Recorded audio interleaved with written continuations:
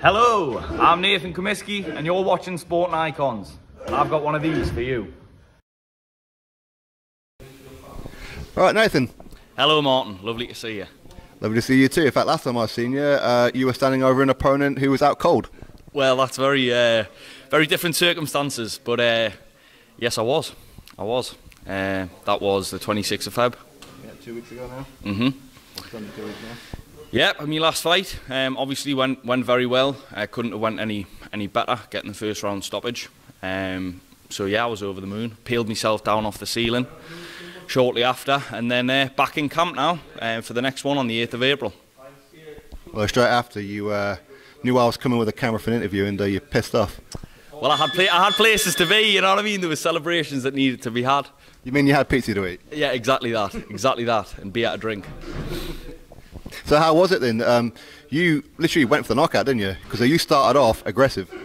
Well, I did. I mean, I wasn't in my head thinking I'm going to knock this kid out. I was thinking I'm going to put the pressure on him, and I did believe he would crumble. I knew he was susceptible to the body, so I went to the body straight away. And as we know, the old saying in boxing, chop the body and the head will fall.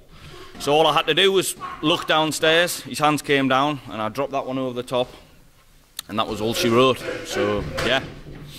I think I probably watched that knockout, I don't know, it must be 100 times by now. 100 times. Fucking hell, I couldn't stop watching it, to be honest with you. But yeah, it was surreal, mate. It was surreal. But you can't take too much from it, though. And I'll not be getting ahead of myself. Stay humble in this game. Because, as I said after, it can happen to anyone. One punch can change a fight. So, you know, it could be me on the other end one day. I hope not. But, yeah, stay humble. So your first fight, obviously I was there for it, and you got the rounds in, which is obviously important, and this one you did a complete U-turn and just went, right, he's getting out of here. Well, as you know the story, Martin. In December last year I never got to box, and I had a couple of camps last year that fell through at the last minute, so I was very frustrated, and I did have a lot of energy to let out. And to be honest, mate, I felt possessed. I genuinely felt possessed when I was walking out.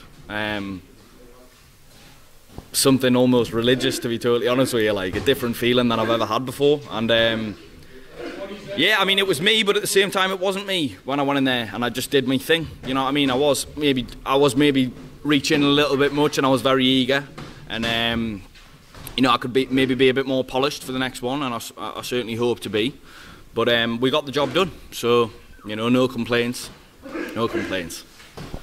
Well, I will say though, you kind of done me a favour by stopping this lad in the first round, because obviously I'm filming all the fights. Your memory card running out, like.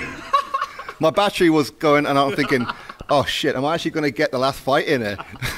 And then you come out, first round knockout, I was like, go on lad. Yeah, thank me now, mate. Exactly. But nah, honestly, I didn't see it going that long. Sorry, I didn't see it being as short as it was. I wasn't bothered whether it went the distance, but I knew I was going to sink them in the body. But that shot came, and I found the punch. And anyone who knows me from high school will know that overhand right is in my DNA, and it always has been. Used to be a bit wild, and I threw it.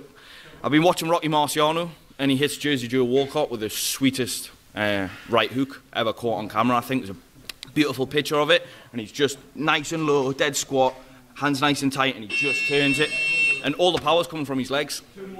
And I'm not comparing myself to Rocky Marciano. Why not? That's the shot, innit? Nice and tight, and all my ancestors are in there for that one. So yeah.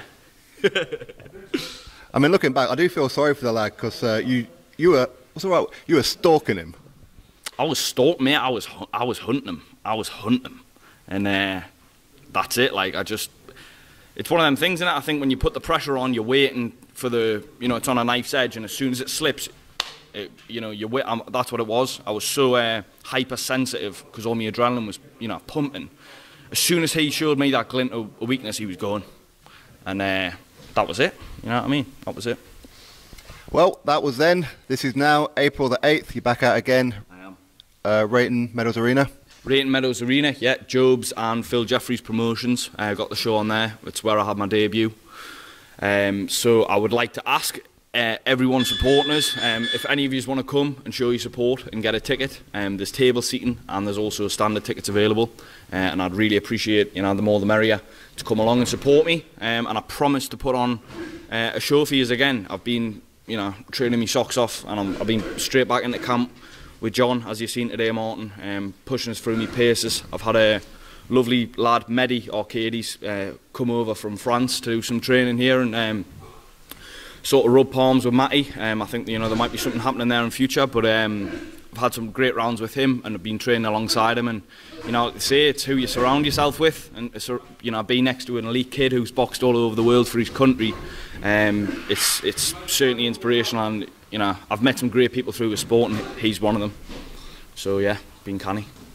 And for anybody who's thinking, yeah, I'd like to go, but I'm busy then, so I won't, just buy a blue ticket anyway. You don't have to attend if you can't make it, but still buy a ticket. Buy a ticket, pass it on. Do you know what I mean? Give it to your gran, give it to your mum. You know what I mean? It's Mother's Day soon. You know what I mean? Do something nice. But I don't know. You know what I mean? If you want to buy a ticket, and I'll distribute them to any lucky people who might want one. Do you know what I mean? Can I have one, please?